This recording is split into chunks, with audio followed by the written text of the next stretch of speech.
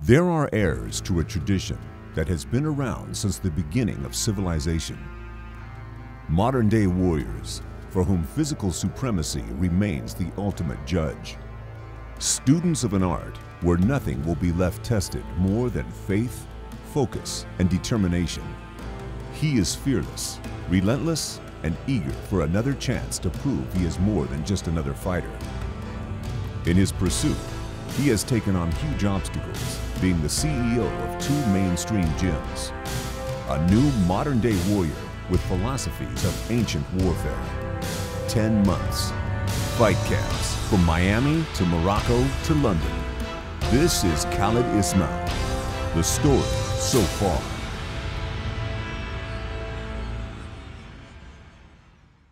Every story has a beginning. Khalid Ismail's started on the 11th of April, 1980 in a place called Newham, East London.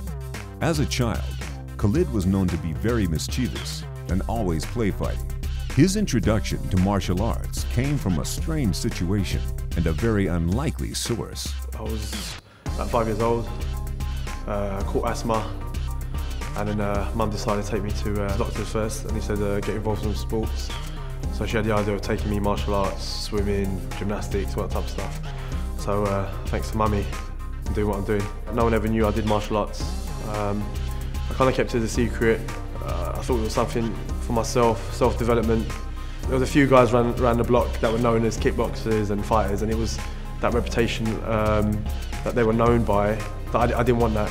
His intensity developed him into one of the UK's top kickboxing champions, winning the BASMAA British Championship from 1998 to 2001 and the WAKO British Heavyweight Championship in 2005, 2007 and 2008.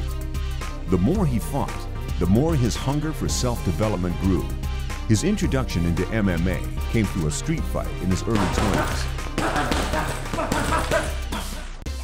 Basically coming home from uni one day, and 2 guys tried to run me over in a car, so I ended up getting an altercation with them.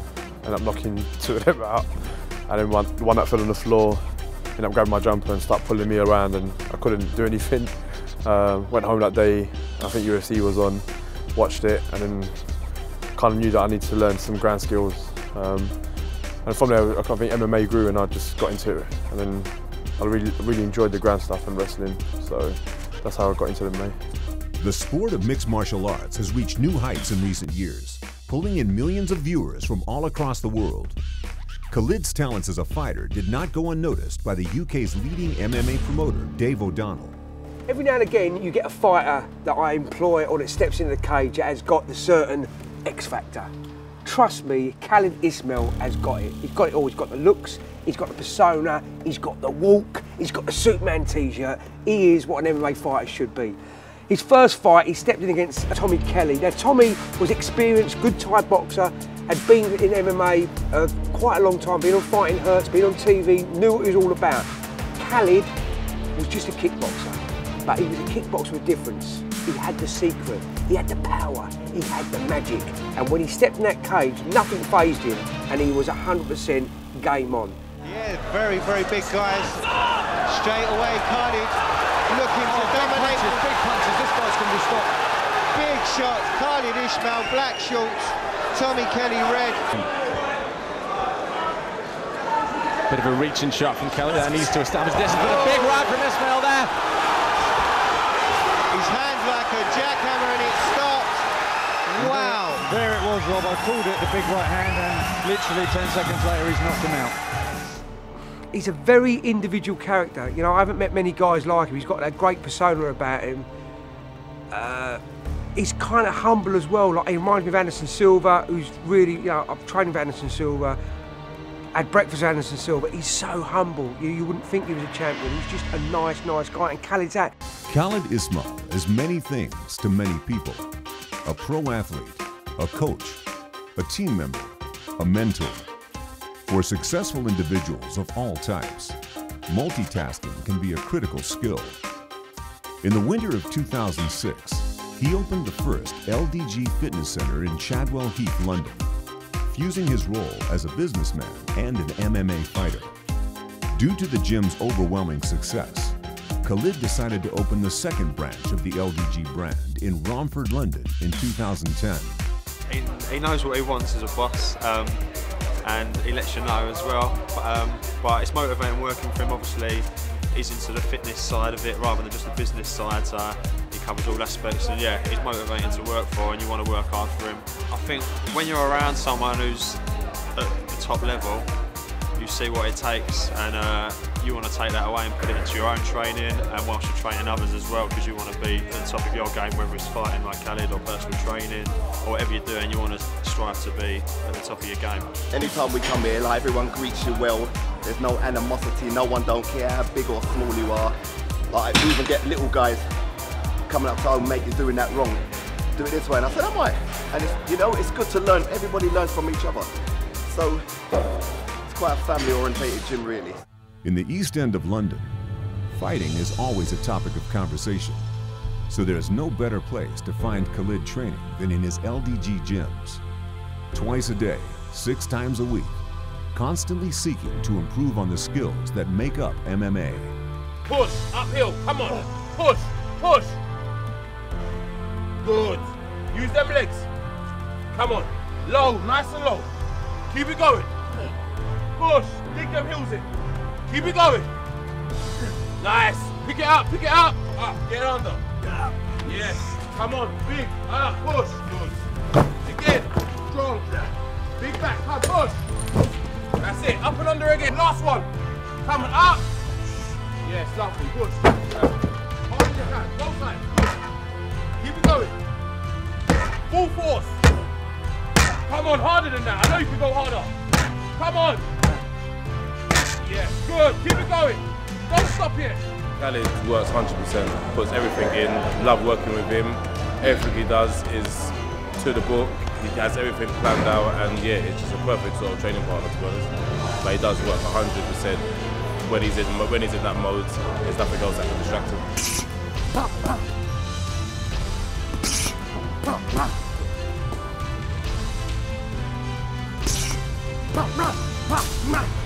I always believe that pay yourself the best you can, and the rest on the day is up to God, kind of thing. So as long as you've done the work, I'll be happy with that. So that's why we train hard. Make sure you're ready, and when you go and fight, whatever happens on the day happens. So that kind of thing right now in our control.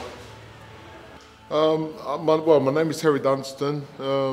I'm former British Commonwealth European champion.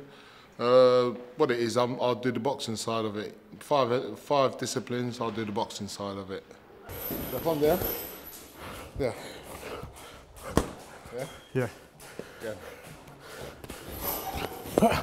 Pop now! Again. Pop now! So his biggest strengths, what a lot of people don't seem to realise, is on the floor. He's phenomenal on the floor. To see someone such as Khalid, he's like a little midget, but he jumps higher than most 6'4" fellas. Let's go, work the bag to the side. Yep. Full man. Side man, let's go. Come on. That's it, keep it going, work the bag. Let's go. Straight in. That's it, keep me on the back.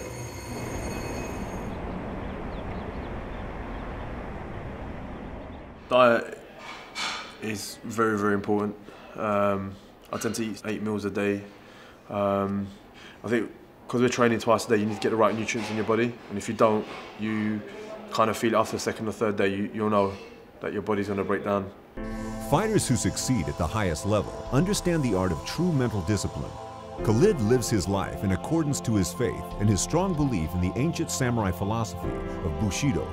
The Bushido code is typified by 7 virtues: rectitude, courage, benevolence, respect, honesty, honor, and loyalty. This is martial arts in its true beauty. So like now, I always look at the samurais and I think to myself that these guys were the most fearsome warriors around at that time, but they were the most humblest and respectful people. Now those characters are beautiful. So like now, to the average Joe, I can be nice to you and humble and be good, but if you cross the line, then you become some complete different entity, and these are the warrior type. So obviously now we're gonna go at it and then you train your mind and your body to be like that. Khalid was hungry to get back into the cage as soon as possible. The taste of victory left Khalid wanting more. His next opponent, Wayne Brown, gave him the perfect opportunity to showcase even more of his abilities. I don't really need to express myself in fighting with words. I can do it, I'll do it in the cage. So when he was saying to me, oh, I'm gonna do this, I'm gonna do that, I went, okay then. I go, you know the way I fight. Tomorrow the door's gonna close and it's only gonna be me and you, and that's it. So all the talking stops, and that is it. So like, I mean, I can sit there with a smile on my face and it won't bother me, because once that cage door shuts, so you're in there with something else. You both know the rules. Any questions? All right, remember, no elbows to the head of a down fighter. Protect yourselves at all times. Obey my commands at all times. When I say stop, you stop. Okay, fight fair, fight hard, fight clean. Touch gloves, make it official. I kind of came out, touched gloves, and then I think he went to throw a kick, and I threw my kick, caught him on the shin, and snapped his leg, broke. Shin snapped in half, I think it was. And it was over in 7 seconds. And you can see Brown in a lot of discomfort, a lot of pain. You heard that. The man, and you heard something snap. Instantly. Wow. And you can see Brown in a lot of discomfort, a lot of pain. You heard the crack. 14 weeks of training twice a day in 7 seconds. But I looked at it as hard work pays off. On the surface, MMA is a demonstration of intense animal instinct. However, deep in its core, it is an expression of all that man is, his potential to achieve his wildest dreams, the power to inspire many, and the wisdom to endure loss. It is often said that fighters only really know themselves once they face challenging setbacks. In his last sparring session before his third fight, Khalid suffered an almost career-ending injury. So began a whole different fight. Basically, just before my last fight, my last sparring session, was training, went to throw the guy and then my bicep popped off. And I kind of said to the guys after that, let's do some kicks. A bit silly. Ended up going to hospital and getting stitched back though.